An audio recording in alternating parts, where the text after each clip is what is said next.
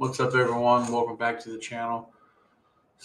In today's video, I want to talk about selling your retro video games to DKolides.com.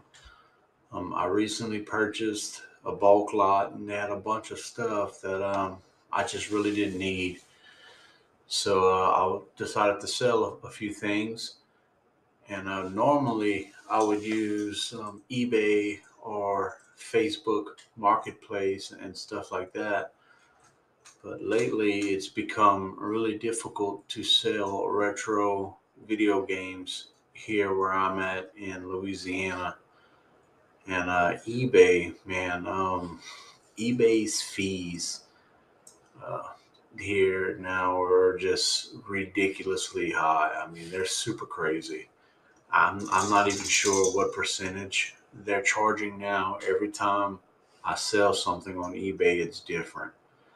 The last thing I listed on my eBay account, I sold a couple VHS tapes, and after it was all said and done, it came out to like 20% of the sale price, and it's just too much, man. It's getting to where it's really not profitable to sell items on eBay anymore, especially lower end items that really don't cost a lot of money to begin with, because there's really not enough meat on the bone to pay this type of fees that they're charging just regular sellers. That's not running stores and paying membership fees and all this kind of stuff to get a lower final credit through those guys. I did some looking, and I ran across DKolides, and kind of read on how they'll buy retro games from you and all this stuff in the process. And I decided to check it out. I'm kind of skeptical on how it's going to go. I'm making this first part of the video today. I just shipped my items out to these guys, and I'll come back and do the second half once I get paid, and just tell you guys how it all went, how long it took and stuff like that. Because DK Oldies isn't a site that I do business with normally. I don't buy anything from them guys because to me their prices are a little high. They're a little on the higher end. Um, you could find some decent deals on their site now and then, but for the most part, their stuff's kind of expensive. But anyway, I looked into the sell your items program that they offer over there. And how it works is you email them a list of what you have, and they send you a quote. So I took pictures and made a list of everything that I wanted to part ways with, and they sent me back a quote the next day. It was really fast, and they offered me $203 for the items I was going to send those guys. And honestly, I didn't feel like it was that bad of a quote. It wasn't bad at all for what I was sending, because there really wasn't many great items. It was a Super Nintendo system that was super yellow. It was not visually pleasing at all. There was a Sega Genesis Model 2 system, which, those things do not go for much in today's market. A bunch of sports games. The only really other good things is there was a Nintendo 64 copy of Super Smash Bros. That the label was just tore to crap on this thing. And there was a complete copy of Tokyo Extreme Racer 2 for Sega Dreamcast, which is probably the most expensive thing that I saw on that. Last time I checked, those went from around 50 to $70 on eBay, depending. Anyway, you send them a list, they give you a quote, and they cover shipping, which is nice too. They'll send you a shipment label. You box it up, slap the label on it, and you mail it off to them. And they're supposed to get everything in, take a look at it, and pay you. Now you can get paid two ways to these guys. They'll either cut you a paper check, or you could send them your PayPal account information, and they'll pay you that way. I chose to go with PayPal just because I didn't want to wait for snail mail to get the check in. Now, the bad part about that is PayPal is going to charge you a fee. I'm pretty sure that these guys aren't going to pay you as friends and family. They're going to pay you goods and services. So PayPal is going to take a little bit off of that. You would get more if you would, go with the paper check. And, just have to wait longer for that to come in. But I didn't feel like doing that. Anyway, I did go on price charting and looked at what all this stuff would be worth. It came out to $310, which is a lot higher than what DKolides quoted me. It's an extra $100, but in reality, you hardly ever get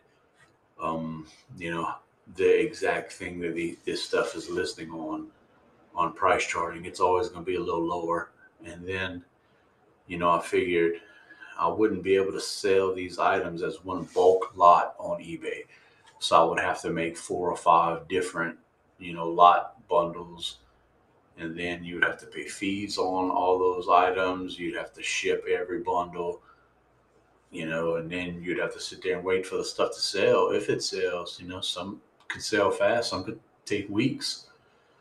So at the end of the day, I probably would have made slightly more selling on eBay, but after shipping and fees and all this crap, it would have been pretty close to what these guys offered me. So we got to check it out and see how it goes, man. It's not I'm gonna come back once I get paid and kind of wrap this story up. But if they end up giving me the $203 that they quoted me,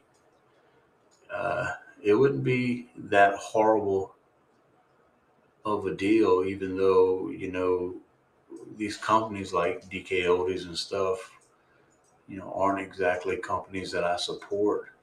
It might not be a bad deal to sell these guys, some items and stuff, just to make it easier, if they pay what they're supposed to pay now. When I sent my list, I also took pictures of everything and included it with the email. So there should be no surprise when these guys open this box. If they looked at the pictures when they made that quote, they're going to know that the Super Nintendo was yellow, and what games had cases, what games didn't. The condition of the artwork on cartridges and stuff like that. So anyway, I guess that's about it for now. I'll be back to wrap up the end of this video once the money hits my PayPal account. I'll let you guys know if they pay me what they said they were going to pay, or if they're going to try to kind of get over on you, and exactly how long it's going to take. Their website says you get paid in like 1 or 2 days. I don't know what volume these guys are taking in, but that seems pretty quick. Of course, that's excluding shipping time, which they're a good ways away from me over here in Louisiana. Today's Wednesday. I believe it's the 13th. So I'm sure they're probably not even going to get this package until Monday, because FedEx will run Wednesday, Thursday, Friday, but I mean, they're not going to run Saturday and Sunday. So they'll probably get it Monday. I'm expecting, payment to drop Monday night or Tuesday sometime. Anyway, I'll be back and I'll let you guys know how it goes. What's up, everyone? Welcome back to part 2 of this video. So I finally got paid today from DKolides, and I just want to tell you guys about the experience and everything. First off, I shipped the package off on the 13th. Today's the 22nd. So they received, I shipped it off on the 13th. They got it on this last Monday. So their website says 1 to 2 days for payment. Well, I didn't hear back from them Monday. I didn't hear anything Tuesday, Wednesday, and come Thursday afternoon at like 3 o'clock, which they close at 4. At 3 o'clock, I showed them an email saying, "Hey, I sent you these games, and it shows it was delivered on Monday. I haven't heard anything."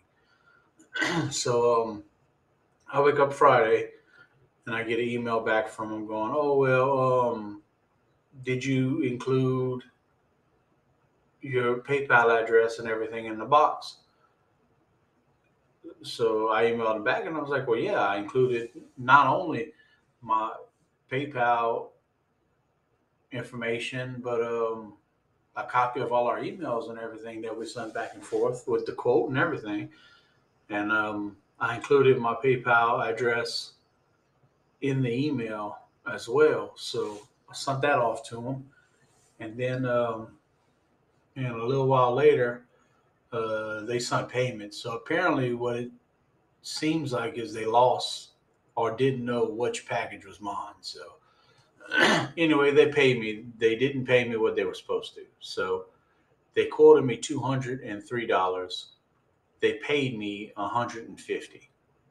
And the only reason for that I received from them for why they shorted me, a fourth of the quote was in the PayPal payment. In the comments, they put all games were scratched.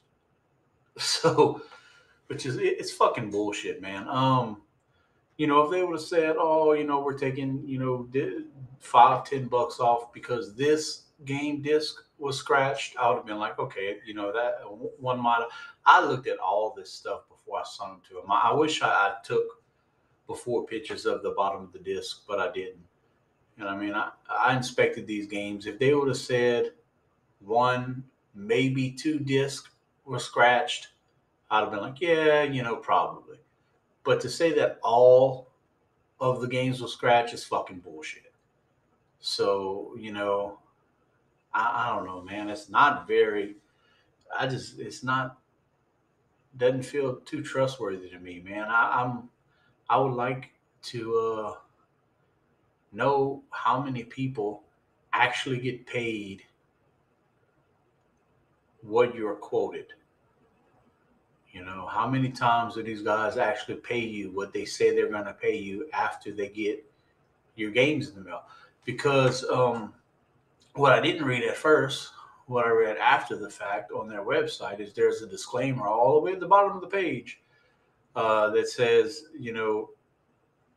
they don't return items, and basically they could pay you whatever they want to, and they're not going to return your stuff. Um, I didn't see that before I shipped them these items. And I mean, that PayPal comment saying, "Oh, all of your games were scratched." That was the only thing that I was told. These guys, they didn't email me or anything explaining anything. I didn't get an invoice or anything. To me, a professional company would have sent me an invoice of every item I sent in, and this is how much I paid you for this item, and this is how much I paid you for this item, and this is what it totals out to. They didn't do that. It feels like they just looked in the box and said, we're going to pay him 150. We're not going to give him 200 for this stuff.